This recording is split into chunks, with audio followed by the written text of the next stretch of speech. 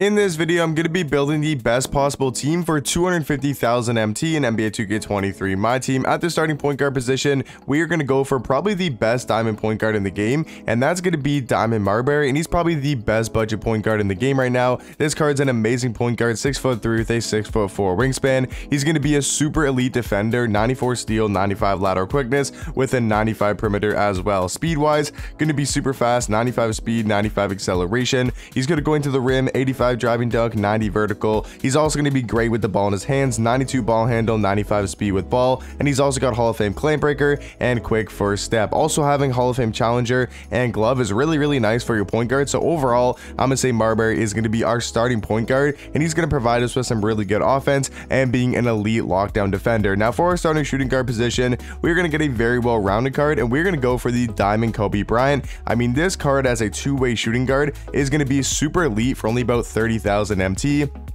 Maybe even a little bit cheaper, like 25k. He's a shooting guard, small forward, 6'6" with a 6'11" wingspan. You take a look at the stats, and like I said, he's going to be very well rounded. 82 steal, 89 lateral quickness, 86 perimeter, 80 interior defense. He's got an 86 3 ball, 92 mid range, 88 speed, 88 acceleration. But the best thing about Kobe Bryant this year, at least for now, is his jump shot. He's got a super easy jump shot, the green, and it's going to be on quick timing, so it's going to be a very fast jump shot as well. And that's why his diamond card's going to play. Obviously, his pink diamond, like, his stats are so much better, but we don't have that much MT to spend on this squad, so we're going to pick up his diamond version for about 25,000 MT, and he's going to give us some very solid defense with also being a great offensive card as well. At the starting power forward position, we're going to go for Diamond MPJ, and he is going to give us some really good offense. Yes, he's not going to be the greatest defender, but that's why we have Marbury there to be our lockdown.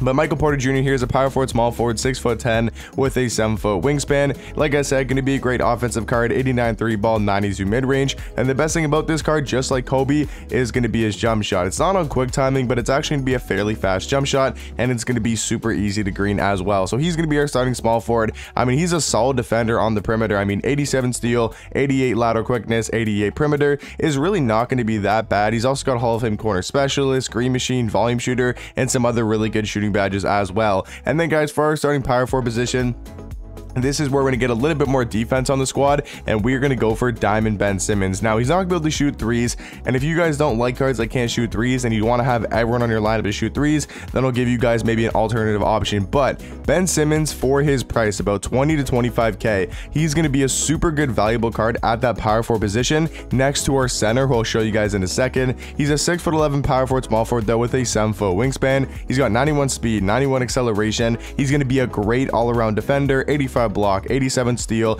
89 perimeter defense with an 84 interior. He's really good at going to the basket. He can handle the ball. He's got Hall of Fame clamp breaker, quick first step, bully, posterizer.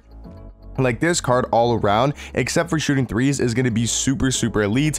And then, like I said, at the center position, we're going to go for someone who's not the greatest of defenders, and that's going to be Diamond Kristaps. Now, Kristaps is going to be a really good offensive center, and that's why he's going to be on this team. I think Kristaps, you can make a real argument that he's the best center in my team. I think he's the second best behind a guy like Kareem, so he's going to be a little bit of a liability on the defensive end. I think he plays fine defense even on his own, but that's why I want to go with a defensive power forward in a guy like Ben Simmons. But if you want to swap him out and you maybe want to go for a Diamond Moses Malone, I think that could be a pretty good option at that power forward position. You do have to lock in Moses, but he's only about like 30 to 40,000, maybe a little bit more, like 40 to 50,000 MT for locking in a set. But for me and my best possible team for under 250,000, I would go with a guy like Diamond Ben Simmons to pair along a guy like Kristaps. Kristaps is 7'3" with a 7'6" wingspan.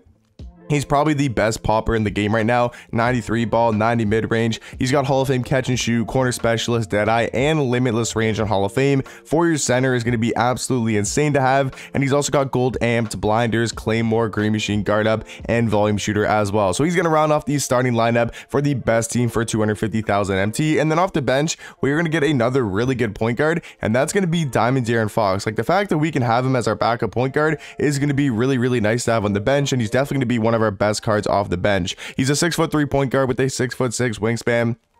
Going to be super fast, 97 speed, 97 acceleration. Defensively, not going to be the greatest, but he's going to be solid on the defensive end. 88 steal, 94 lateral quickness with a 92 perimeter, but obviously going to have a flaw of only a 34 interior defense and a 61 block. Going to the rim, going to be pretty solid. 85 driving dunk, 90 vertical. He's going to be super fast with the ball in his hands, having an 89 ball handle and a 97 speed with ball, having Hall of Fame claim breaker and quick first step. Jump shot wise, going to be super fast because it's on quick timing, and it's a very easy jump shot to green in my opinion. So overall, for about 20,000 MT, this card's going to be an amazing backup point guard. For a backup shooting guard, I should say, we're going to get kind of a card just like Kobe, and that is going to be Diamond Lance. I mean, these cards aren't too crazy themselves. Like, they're not like crazy good cards. They're not like super elite three-point shooters. They're not like super good defenders, but all around, I mean, they kind of do everything at a very high level. Like Lance, he's got a 90 ball handle, 90 speed with ball, 90 speed, 92 acceleration. He's going to be a very good defender across the board. He can knock down threes.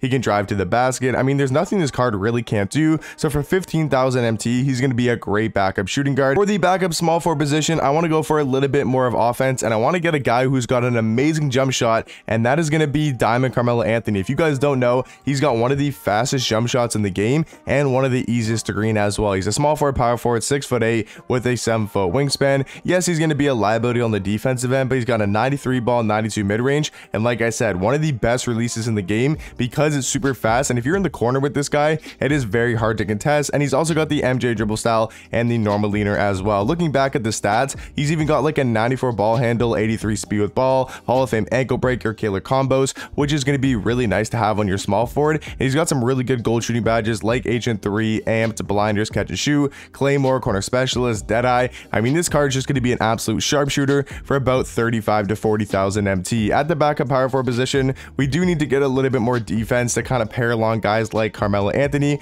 and De'Aaron Fox, who aren't going to be the best of defenders. So we're going to pair him with a guy like Robert Williams. He's going to be super cheap, which brings our cost down for the lineup, which means we are able to spend more MT on different positions. He's only about like 5 to 10,000. He's going to be a great power forward, at least a great defensive power forward. He's 6'8" with a 7-foot wingspan. He can still shoot the three really effectively. 88 three ball, 84 mid-range, having 85 speed, 85 acceleration, really good athleticism stats, 92 strength, 90 vertical. He's going to be a great defender. Other than the 42 steal, I mean, he's got a 92 block, 84 lateral quickness, 82 perimeter with an 84 interior, and he's also got a Hall of Fame corner specialist, gold catch and shoot, Claymore, green machine, and guard up. And then defensively, he's got some really good gold defensive badges. And overall, Robert Williams is going to be an amazing power forward for about 10,000 MT. And then to round off these squad guys, we are going to go for the Amethyst Jared Allen, who is going to be probably the best budget big man in the game if you don't count Porzingis as budget. I mean, this dude at the backup center position is going to bring us some really good defense. He's a center, 6'10"